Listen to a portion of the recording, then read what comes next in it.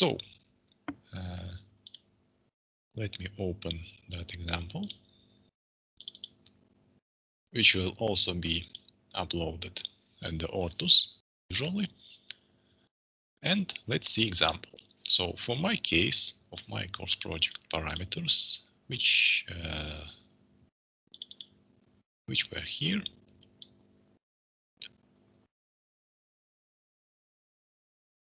I'm having a variable parameters. I've code word length m7 and generator polynomial z cube, z and 1, which is the very same which we have seen so far in the class examples during the lecture. So I will be brief without much repetition. What we need to do to calculate. We start with the given parameters. We have m and we have generator polynomial. Also from generator polynomial, actually we can tell that our r is 3. Or you can calculate that precisely from this formula as well. That's for you to choose, right? But basically they are the same values. Then when you have r, you can find k, how many information symbols per your code word do you have. Before going further, we need to have the table of error vectors and syndromes. So as I have already showed you, there are two options how to calculate each syndrome. First option, you take the error vector and divide it by the generator polynomial and read the remainder after the divisions. Here we couldn't divide any single time, so the last three symbols have come as the syndrome. The same way we obtain the third syndromes, right?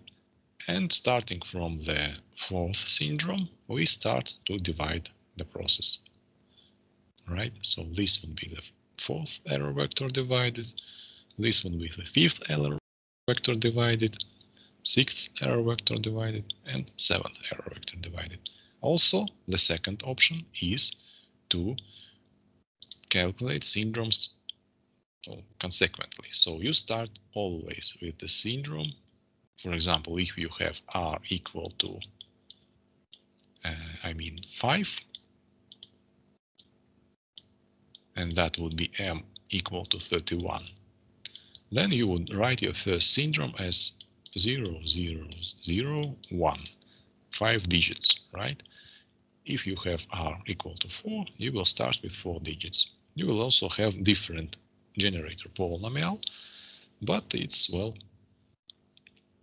similar approach. So I will show for my generator polynomial, and you can repeat that for your. So I am taking this previous, and well, actually you can first r remainders write without any effort, right? So this is actually the inverse diagonal matrix. You can see it here.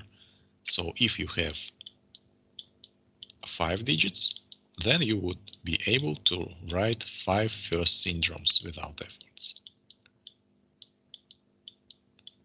And you will have to start calculating starting from the 6th syndrome, right? So this syndrome is calculated from the previous one. So I take this syndrome 0, 1, 0, 0, append extra 0 to it, and I have 4 digits, so I can add my generator polynomial to it. It would be this remainder. Similarly, if I want to calculate the next one, to calculate this, I need to take this one, append an extra 0.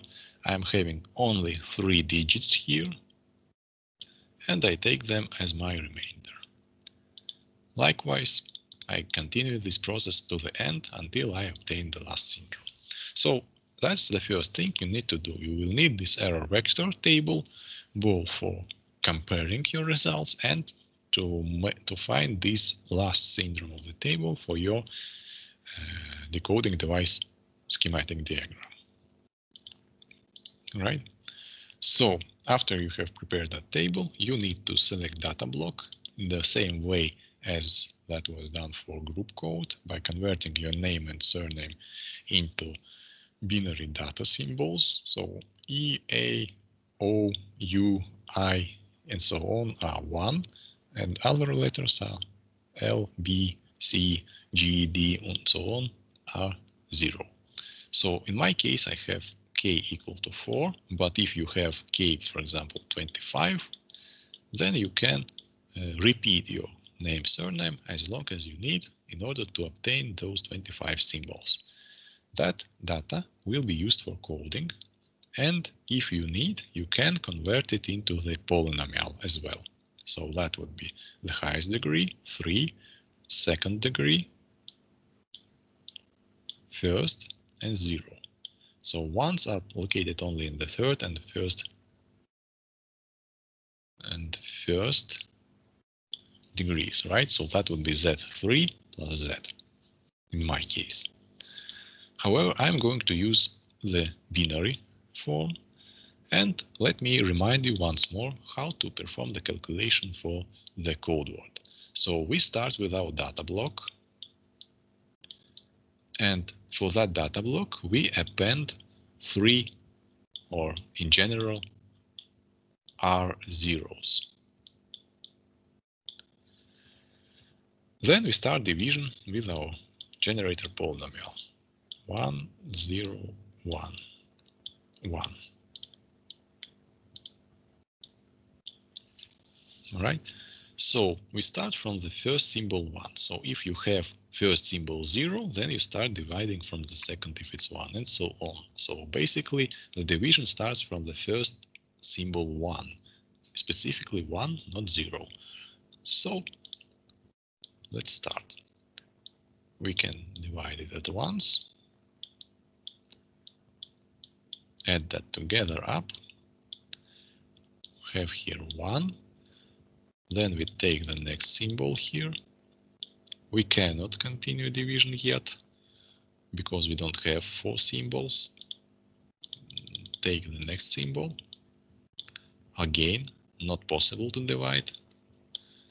And after we take the last symbol, we have 4 digits, we can perform division. So we get the remainder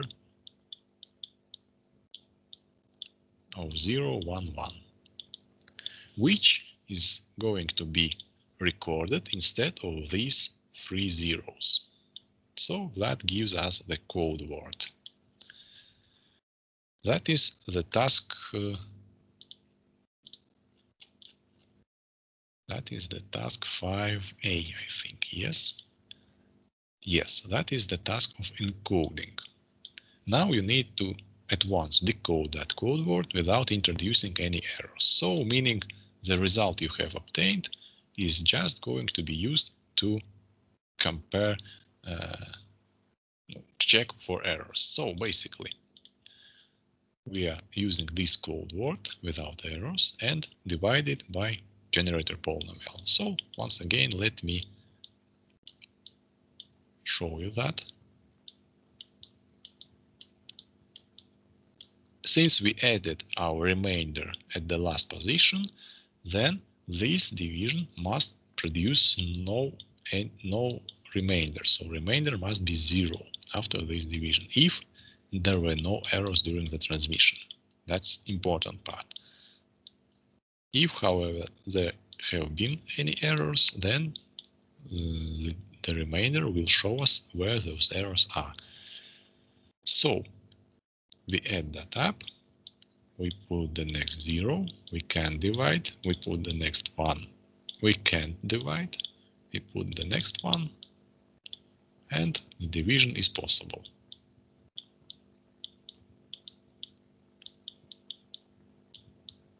Okay, and the remainder is 0.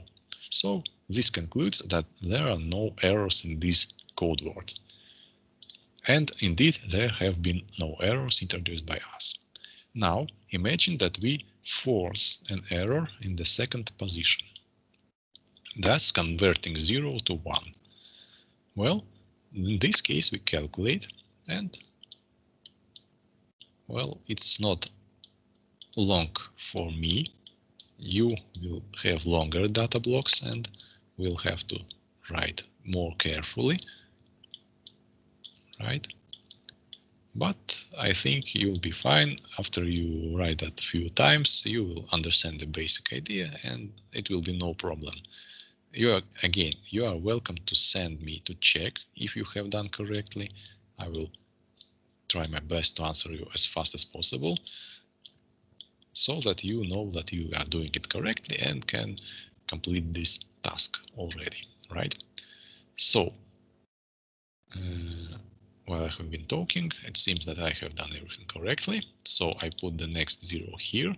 I have 4 digits, so I can divide again, right? Plus, here I have 1.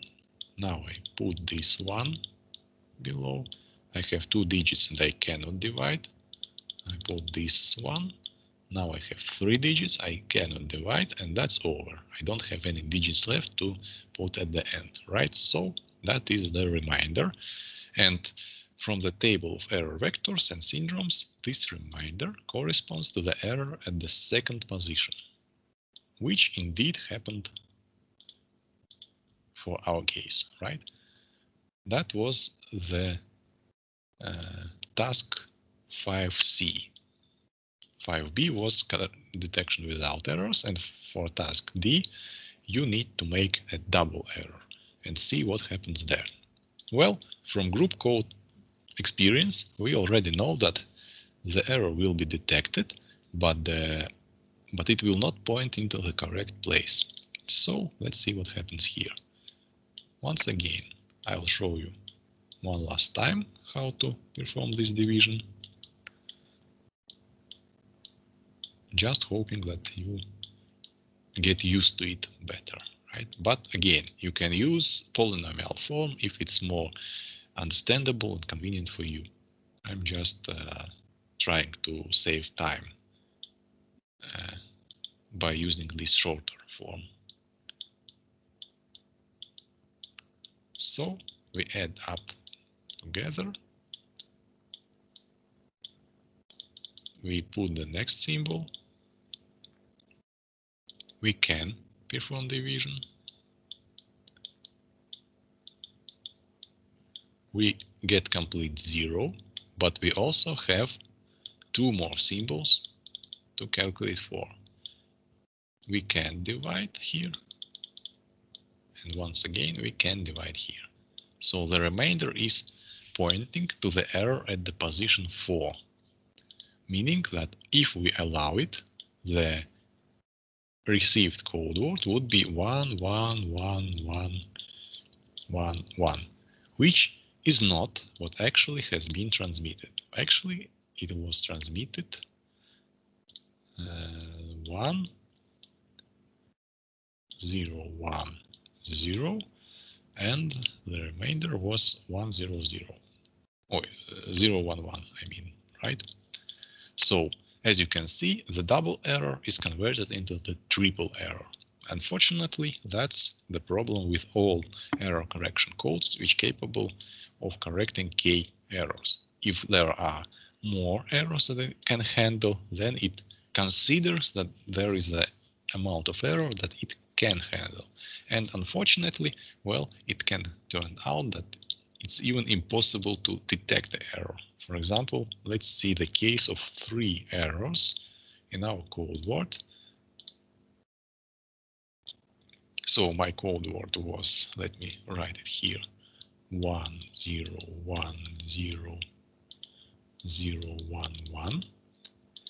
And now I'm going to make errors in 3 positions, not 2. You don't have to do that for your course project. I just want to show you this final moment that, for example, I'm going to corrupt this symbol. That would be 0, this symbol, and this symbol. That would be 3 errors.